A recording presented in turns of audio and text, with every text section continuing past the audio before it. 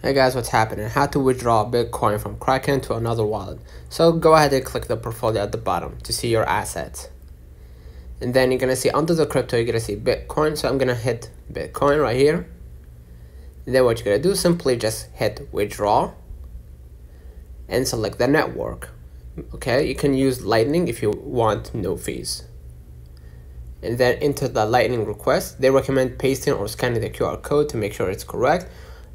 For different network, they have different way of adding the address. I'm gonna select the Bitcoin, enter the amount in USD, let's say for example $1, and then add new address right here. Hit the Bitcoin, and then enter the withdrawal address, and then continue, and then switch to, or not switch, swipe to confirm that you want to withdraw Bitcoin to that wallet. So that's another comment to this video helped you. Don't forget to like and subscribe. Catch you in the next time.